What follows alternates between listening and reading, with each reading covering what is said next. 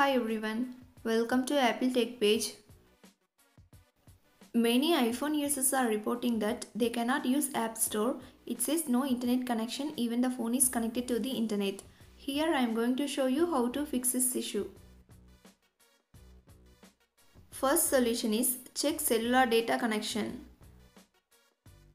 If this error occurred when you are using cellular network, make sure that App Store is enabled under cellular data. To check this, open Settings app, tap on cellular or mobile data, scroll down the screen and make sure that App Store is turned on. If it's turned off, turn on it. Second solution is disconnect or delete VPN. To do this, launch Settings app. Next, tap on General. Tap on VPN and Device Management. If VPN is connected, delete or disconnect it.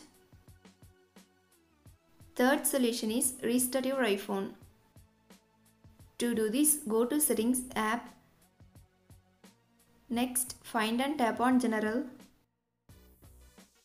Scroll down to bottom and tap on Shutdown. Turn off your iPhone by dragging the slide to power off slider to right side. Wait for 10 seconds and turn your device back on.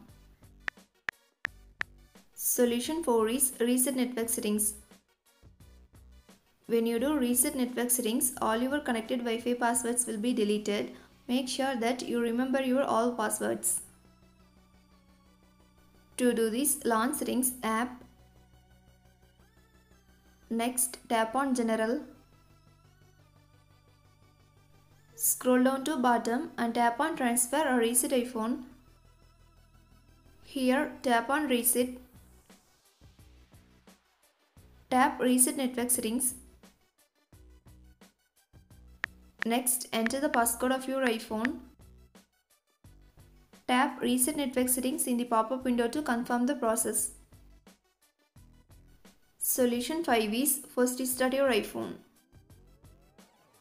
If you have iPhone 8, 10, 11, 12, 13, 14 and 15 series and iPhone SE second and third generation, do the following steps.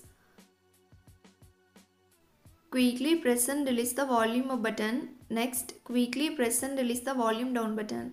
Finally, press and hold the side button until the Apple logo appears. Solution 6 is sign out of iTunes and App Store and sign back in. For that, go to Settings app.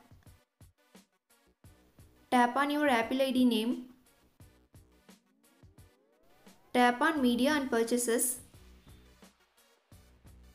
Tap Sign Out in the pop-up window. Again tap Sign Out to confirm the process. Then reboot your device and sign back into iTunes and App Store. Thanks for watching this video. Do like, share and subscribe to Apple Tech Page.